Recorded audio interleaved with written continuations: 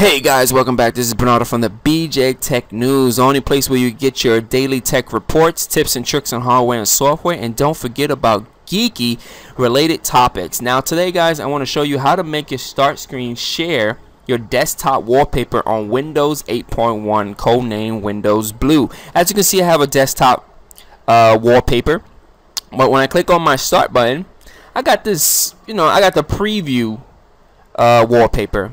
But let's say I want this wallpaper to become over here. So that's pretty easy. So what you're going to do, you're going to right click on the taskbar anywhere. Just right click, go to properties. You want to go to the navigation. And there's an option that says show my desktop background and start. Just check that off, apply it, press OK. And then once you do that and you press the start button, there you go. You got your background in both areas. Hopefully you guys enjoy this video. Please leave comments below, give me thumbs up, and I'll catch you guys on the next one. Peace out.